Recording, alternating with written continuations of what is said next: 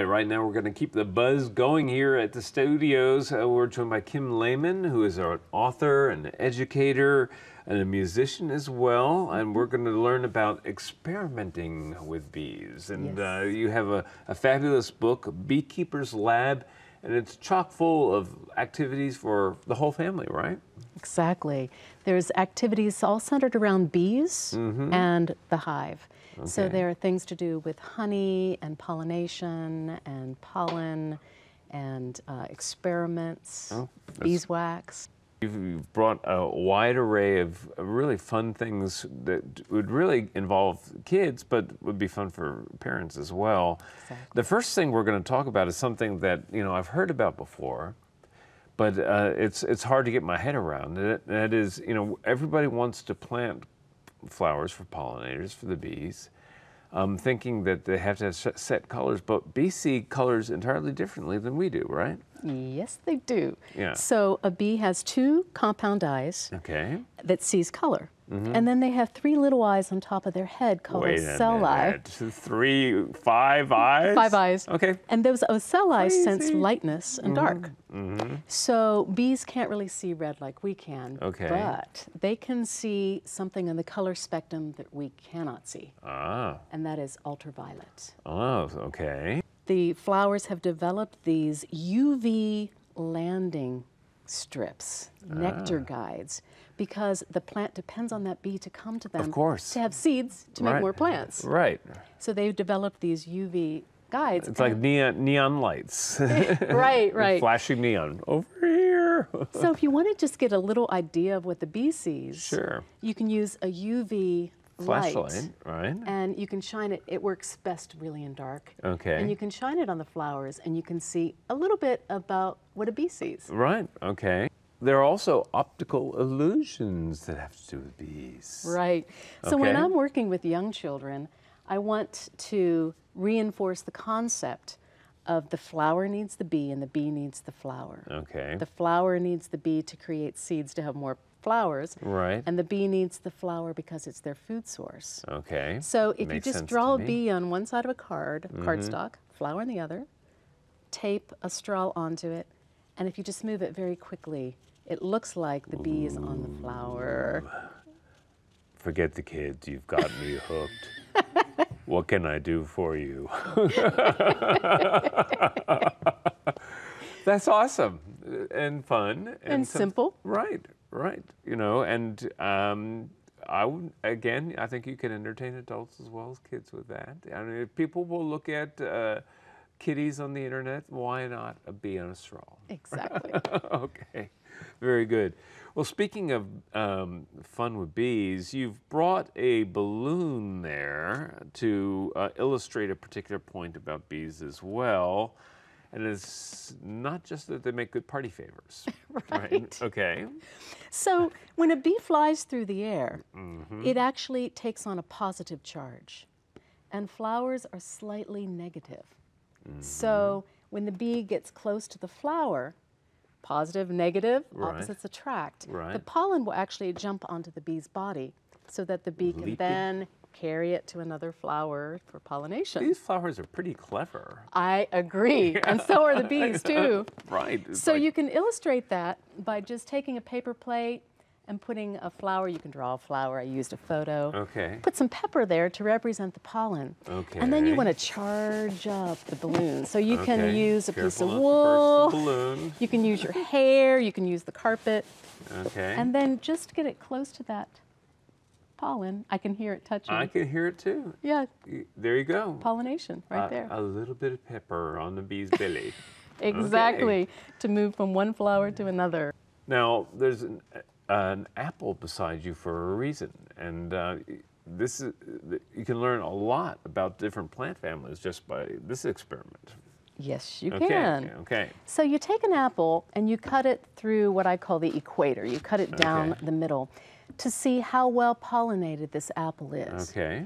So what you do is you pull out all the seeds that you can find, and you're looking for fully developed seeds. You don't, if it's just a shriveled up seed, it's not a viable seed. It's not going to grow into another tree.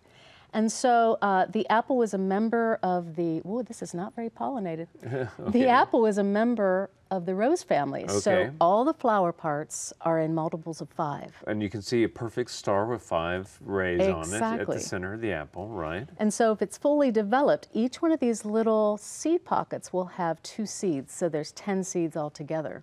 And then if you look very closely, you can see a little dot, a little dark dots. And there's 10 of them, and that's where the stamen bundle was attached. Wow. So there's a remnant of the apple blossom inside the apple. Yes. So this apple is not very pollinated. I only see 2 viable seeds. Lazy bees. I only see 2 viable seeds in this. And it just varies. And you can do experiments. You can cut different apples. You can experiment with different kinds of apples. What a great way to teach kids, though. Yeah. And then you have like your snack ready to go. Well, there's all sorts of things about pollination, and there's a magic trick involved as well that you can share with our audience. Yes.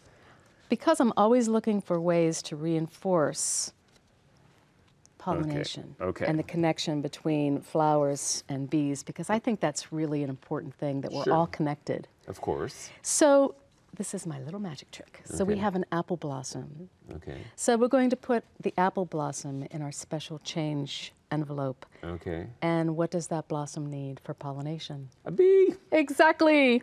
So we have our honeybee. Okay. Flies to the flower. Okay. And we can say our magic word. Abracadabra? Pollination. Oh, okay. Pollination. Okay. Abracadabra. Zimmity zam. Tell me what you need. I will do it. Turn into an apple, Ah. if you can. Okay. I can imagine how entertaining this would be with a room full of kids. I bet they eat it up quite literally. Oh, they love that magic. Okay. They're just so amazed. Okay. Speaking of eat it up, the book also has recipes for simple treats.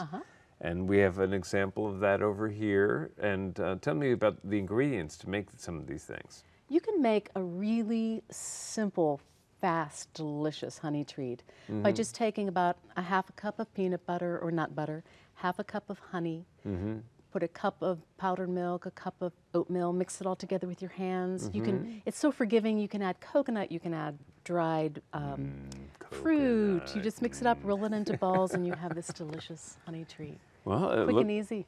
Quick and easy indeed, and it looks delicious.